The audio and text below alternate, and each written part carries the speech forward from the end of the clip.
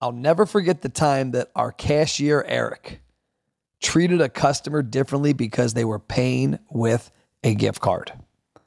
This is going to be a marketing lesson and a lesson on the value of target markets. My goal is to help restaurant owners finally get to where they want to go. But more than that, my goal is to find entrepreneurs within that segment that actually know what it means to hustle. That's my goal. Come on the journey with me. Restaurant Marketing Secrets, episode 553. And today we're not talking restaurants, but we are talking marketing, this time in the boat business and fishing gear world that was my life back in the early 2000s, Plapp's Pro Outdoors. The year is 2004, and I catch one of our employees at the front counter treating a customer differently because they were paying with a gift card they had won at a fishing tournament. And the conversation I had with Eric to tell him how that customer might actually be worth more than our regular customers, but at the worst case, a level playing field and not lesser, was something that really was a marketing lesson in itself. So let me tell you how we got to that point. It was January of 2003, so a year or so earlier. We're at the Dayton Boat Show, which was also a fishing show, and we sold bass boats. Now, to put it in perspective, I didn't fish. In fact, to this day, I'm still not a big fan of taking the fish off the hook. Kind of freaks me out a little, but back then I didn't like it at all. Didn't grow up fishing, never fished in my life, and here we were, a bass boat dealer, and here I am working the show. Guy walks up to me at our booth, and he asks if we would be interested in sponsoring his fishing club. I'm like, what the hell's a fishing club? So he goes on to explain to me exactly what a fishing club is. And what their club was a group of 30 people that every Tuesday night met at a boat ramp, went out on boats and fished and came back 2 or 3 hours later. Whoever had the most fish won. They weighed them in, they released them back into the water. And so I'm thinking about this. I'm like, so it's a bowling league, but for fishermen. He's like, yeah. I'm like, hell yeah, we'll do it. And this guy looked at me shocked. What? Nobody's ever told me yes. Like all of us buy our boats at Dixie Marine, they won't give us the time of the day. I'll sponsor all day long. What do you want? I don't know. Like, what if we give you $100 in gift cards? You say you got 30 people. You know, there's 2 per boat. There's 15 teams. We'll do a $50 gift card for first place, a $25 for second place, and I think we did a 15 and 10 for like third and fourth. Heck yeah. I said, but under one rule. You have to put a sign there with our names. Like, dude, we'll do everything. We'll put your logo on our truck. We'll do whatever. That was the start of something that turned into something major that I never saw coming. So after that, I started asking some of our employees, tell me about the fishing tournaments. How many tournaments are there? How many clubs? Turns out in our region, Cincinnati, Dayton, Lexington, Louisville, there were a few hundred. And every week they got together and fished. I'm like, so let me get this right. The customers who can not only buy the boats we sell, but buy the fishing gear we sell, buy the service from our dealership, and also get their maintenance products like oil, are meeting on a weekly basis somewhere, and nobody is helping them out with these tournaments. And it was like, no, Matt, nobody gives the fishermen the time of the day. We'll do it. So we came up with the Plapp's Fishing Tournament Sponsorship Program. Any and every tournament would qualify. If you were under 25 fishermen, you got $50 in gift cards. If you were over 25, you got $100 in gift cards. You had to put one of our signs up, which we had printed, and the gift certificates, of course, had our name on it. You had to announce us as the sponsor. And many of these tournaments went to the different levels. And this was every week, by the way. These tournaments were typically running from March to October in our area. The first year we sponsored 180 tournaments, and there was also some bigger ones, like one-off events. And I think the number, if I remember correctly, was like $30,000 in gift cards. So now flash forward to 2004. And Eric's treating this customer wrong, and I'm telling him why that is wrong. I'm like, Eric, that person won this at a tournament with probably 30 to 40 of their peers. Everybody there has the potential to be a customer for everything we do. That is our absolute sniper rifle target market. Treat them incorrectly, they can now let 30 or 40 other people know that we're jackasses for that reason. And he saw the writing on the wall. But Matt, how does this help my restaurant?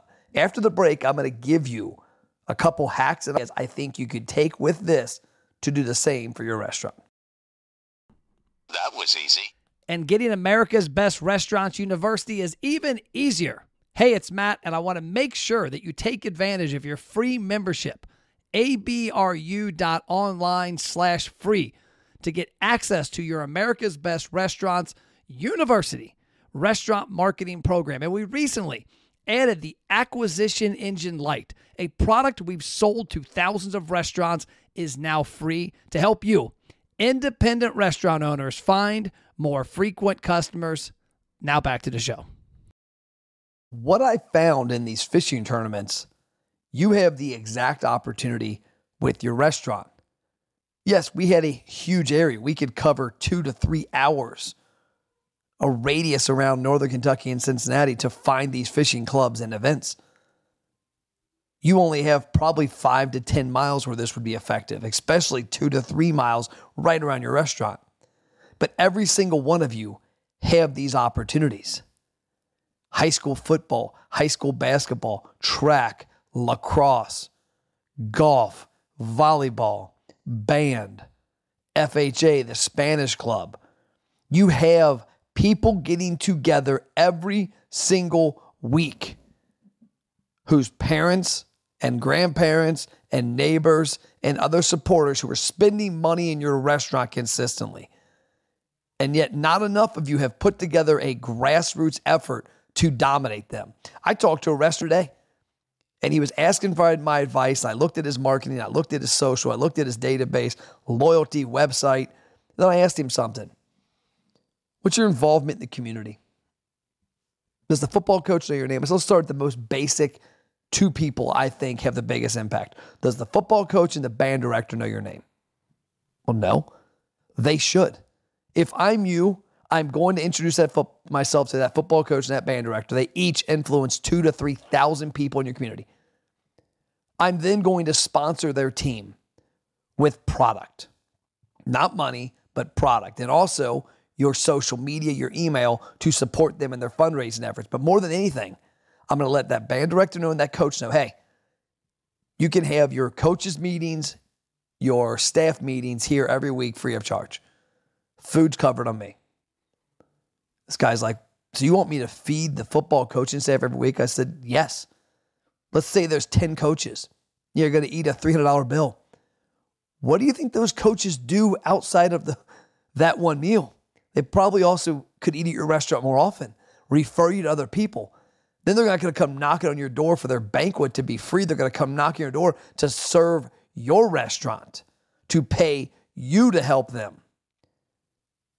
You need to do the same thing we did. And by the way, those $30,000 in gift cards, we did the math one year. Our hard cost on the actual gift cards, after we took out the leakage, the ones that didn't get redeemed, and then we took the profit from the ones that did, I ended up having $4,000 in hard cost to sponsor over 180 events.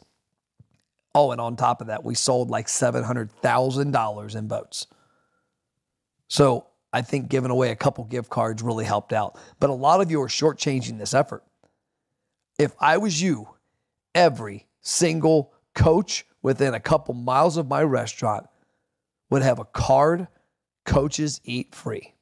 You come by my restaurant whenever you want to have your meetings, to entertain people, you eat for free. You think they're not going to support you in a big way outside of that? They will. And you got to take those gift cards just like you would take cash. See it.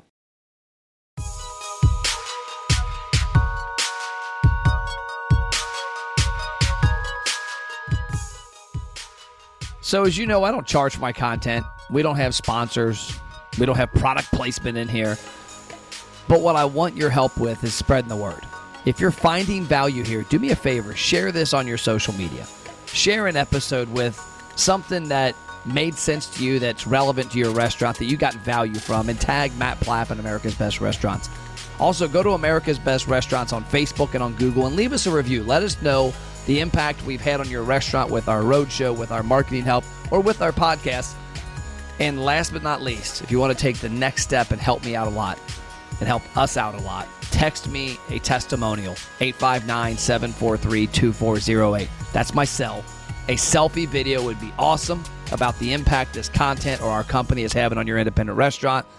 But worst case scenario, just a few kind words. The way we can help lift this industry up is to help get content like this to more independent restaurant owners, and you are the key to spreading the word. I appreciate your support. Have an amazing day.